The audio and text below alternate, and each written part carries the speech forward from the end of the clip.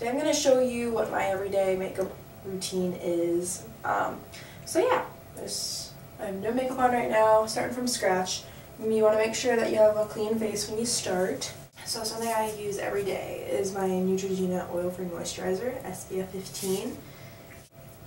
So I put that kind of in my dry spots on my face. There you go, looking good. I use MAC Studio Fix Fluid SPF 15 in the color of NC20.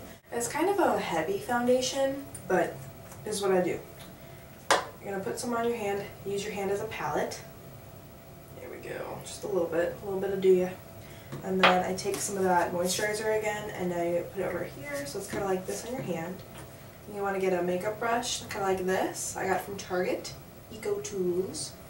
And I just kind of mix up the two. You know, it's just a little bit more translucent, not as heavy on your face. And then I just kind of go wild. You know, just kind of go over problem spots and just basically just paint on your face. Be an artist on your face. You know what I'm talking about? I could just sit here for hours and just kind of be like, painting the face.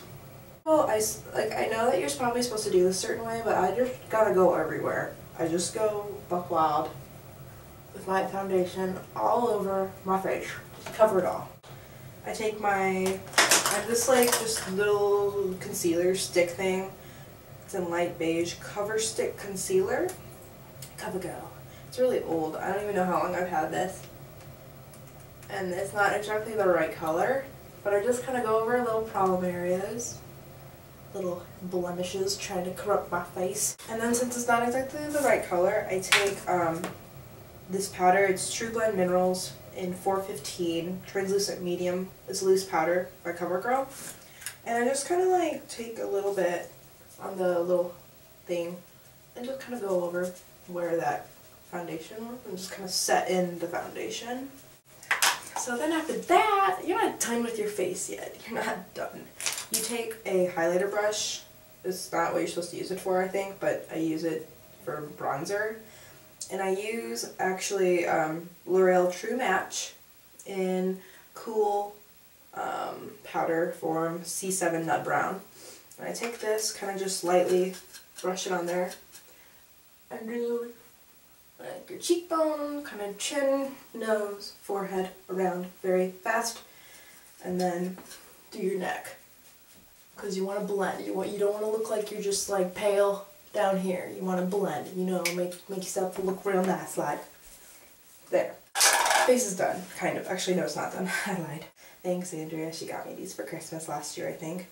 Or birthday or something. I don't know. And then I have Estee Lauder blush. It's really old. I don't know how long I've had this. It's in Garnet. And the color seems like it's going to be too crazy for your face. It's a little dark there, kind of magenta-y. But just a little dab will do ya. I'm just going to go like this. Like this. There, and you're done. Take cream eyeshadow. Revlon has it. And Not Just Nudes is what it's called. I put on this color right here. And I just kind of go over the whole lid. Like that. And then I take the highlighter, the lighter color here, and the highlighter for up by your brow, kind of up there. Just put a little bit. Okay, so then after that, I like to use, where is it? All That Glitters by MAC. It's my favorite eyeshadow in the world. It goes on so nice, and it stays on all day, all night. And it's in a nice champagne-y beige kind of color. So I just take some of this. It's broken. I need to get a new one. I have just a regular eye brush. And I just kind of dust the whole lid over the cream base. And this kind of sets in the cream eyeshadow so that it doesn't really get creases anymore because there's got powder on top of it now, so it's set in. It's called Mulch. It's a velvet eyeshadow from MAC and I like it. It's kind of dark shimmery brown. Just take a little bit on your brush there, a little bit, and you just kind of do the corners. just over here too, in the crease, just a little bit. Same with the other eye, you're gonna just play with it, go over on the top too. I take my eyeliner, it's from Target, it's e.l.f. eyeliner in black. Here, and I start in the middle and I go out. Start in the middle and go out, just a nice thin line. There you go. Okay. And then I go towards the crease, lightly finish the line out there. So you have a thin line now. Just kind of go with it. Just wing it, you know? You're doing some wings, you gotta wing it. There you go. That was kind of shitty. Here we go. And blend it in.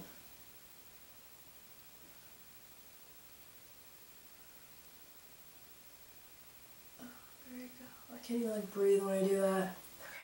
Whew, the suspense. Okay, then. There you go, you got your nice little wing for one eye. Now the hard part is matching it to the other one. Don't freak yourself out though, believe in yourself and you can do it. You can do it and know it. Here we go. Oh, that's kind of bad.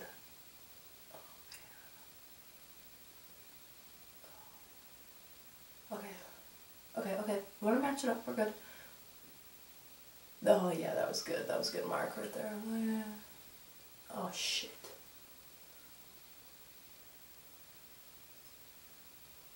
Okay, there we go, we redeemed it. You're ready for mascara. So before I do mascara, I like to use a eyelash curler. And be careful with these because these can be pretty painful if you do it the wrong way. But just kind of put your eyelashes in them and kind of just go like this. And then I lift it up and I go again. There we go. Same thing on the other side. 1, 2. And I bought mine at Target. It's like a Revlon. It was like a couple bucks. Oh, it's not even Revlon. No, it's NYC. It was super cheap. Because I'm a super cheap person. And just kind of go wild, you know? Just put on. I just kind of go like this. See? Blink into it a few times. You can just kind of... Or I'll take the end of it and I'll go like this. Blink again. Do the bottom lashes. Kind of play around. You know. Put them there. There you go. Putting on your mascara. About to complete the makeup process. About to complete the makeup process. British accent all of a sudden. At the end, you know, maybe just put on a little bit of chapstick. I don't think I'm going to do lipstick today. I'll recommend to you a lip gloss that I really enjoy. It's MAC Cream Sheen Glass in Partial to Pink. It's really good, just like a regular pink lip gloss. And it stays on. See? I've had it for a long time. I really like it. If you haven't noticed, MAC is like my favorite makeup place to go to. So yeah, I hope you guys really enjoyed my makeup tutorial. Hopefully it'll help you. I don't know if it's helpful whatsoever, but maybe some of the products you'll be able to try out too. This is like what I use every day, and it's always been reliable for me. And I'm pretty cheap too, so it's in a college kid's budget, I'd say. Comments below, let me know if you want me to do any other tutorials, because I'm up for anything. Yeah. Also, I got my hair cut and dyed. I love it. You love it? Platinum Blonde. Ooh.